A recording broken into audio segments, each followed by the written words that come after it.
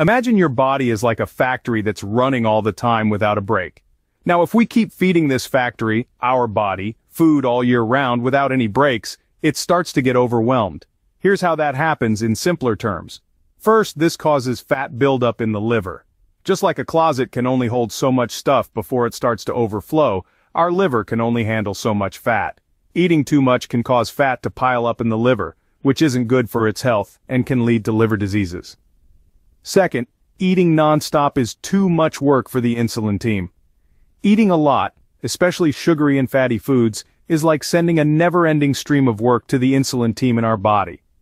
Insulin helps our body use sugar for energy, but if this team is always working overtime, they start to get tired. This is called insulin resistance, and that can lead to health problems like diabetes. Third, cleaning crew gets lazy. Our body has a cleaning crew called autophagy that gets rid of the body's cell waste. But if we eat all the time, this crew doesn't work as it should, meaning the waste piles up, making our body not run as smoothly. Giving our body a break from eating once in a while, like with intermittent fasting, can help give all these systems a rest and keep our body running smoothly.